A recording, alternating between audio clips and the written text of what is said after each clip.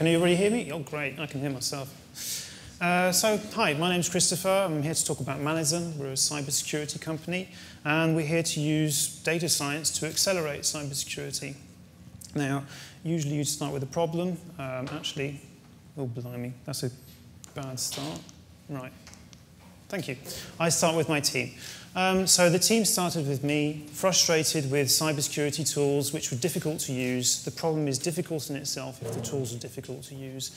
And so we made software to make it much simpler to investigate cybersecurity incidents and communicate them with the rest of the companies. We've recruited a team around that, starting with Simon, who really is a cybersecurity geek and into machine learning. And progressively, we recruited many different people. And we focused on this objective of really helping cybersecurity teams react much faster. Now, you might have noticed I talked about cybersecurity teams. Today, we talk a lot about technology, but we forget that there are people actually doing the job, and they are essential to be able to react to the situations that we're facing today. Deep tech couldn't function without cybersecurity. So these teams today have a big problem. They are exhausted. 80% of them consider themselves completely in burnout. There's 4 million jobs which aren't filled worldwide. I think we were talking about that statistic earlier on. And today, the tech and all these problems make it so that it's, on average, 197 days to react to a cybersecurity incident. So that means that when you read it in the newspaper, it's been going on for 2/3 of a year already.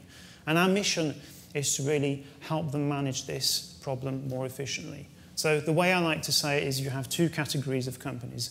Companies with small teams, and they don't have enough people to look at all the different doors in their castle and defend it properly, and we want to make them able to actually cover that problem more efficiently. And companies like MSSPs who have a recruiting problem, they know they have a lot of business, they can't find enough people to fill their slots, and so our objective is going to be to help all those companies to manage that human problem.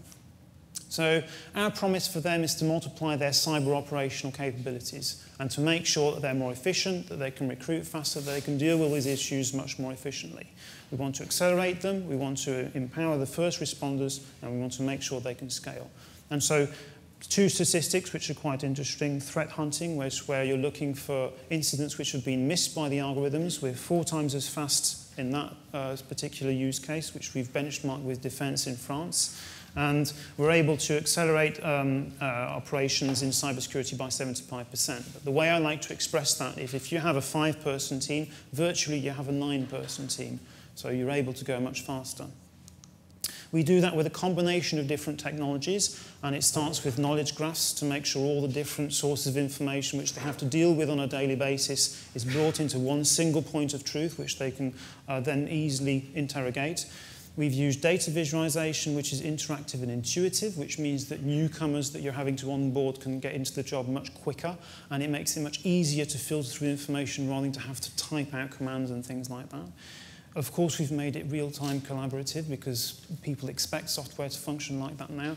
And our last trick was to add autonomous machine learning on top of that. But we're not talking about neural nets which are black boxes. We're talking about a real co-pilot that learns from what the decisions are and then can help them and can explain what the recommendations are. So you're really working with a Jarvis-style co-pilot to help you out in all these situations. Our company's based in France. We're recognized by some recognizable logos. Most of these are linked to defense, and they, in any case, have been using it for a couple of years now, and it's from them that we've got all these benchmarks, and it's with them that we've built this technology. So our competition, without citing any specific logos, but you'll recognize companies like Splunk and Elastic and companies like that in these factors. We've seen too many dashboards which are static, they don't move much, they're difficult to maintain and configure. We've seen too many query languages which you have to learn, it takes ages, you have to configure queries and you have to program everything. And machine learning as it's applied currently is used mostly for the detection phase, so to detect incidents, and they're black boxes, which means that people tend to turn them off, which is terrible. The software we've built interacts with this software and helps people see beyond dashboards, so you can explore much more like in science fiction movies, straight to the information much quicker. It's intuitive, which means that people can get into the job and understand things much faster. And our algorithms learned from the actual people making the decisions, so that then they can use that, and that knowledge can be spread around the team so everybody can profit from the right decisions that are being made. So our first target is SOCs and certs, so cyber operation centers, that's the detection part, and certs, which is the response part. And we're also targeting MSSPs. Those are companies that provide those two kinds of teams as a service to other people. They're different business models, but basically we're going to approach them directly, but also with a community marketing approach, because all these people who actually do the cybersecurity job, they choose technologies, they use technologies. Even in the army, they use WhatsApp, and that kind of proves that people use the most efficient technology. We have a dynamic pricing model, which is based on users and teams, and that means that you're not facing a situation where you're looking at the amount of gigabytes circulating, and people can actually see and calculate the actual return on investment. It is a SaaS, but it can function on-prem. We didn't deploy SaaS technology in French defense, and it's an annual subscription. Our targeted monthly recurring revenue in 18 months is 150k. That's in euros. I'm sorry, I didn't translate it into pounds. And we've already got DGA, which is basically the French Direction Générale de l'Armement, the MOD.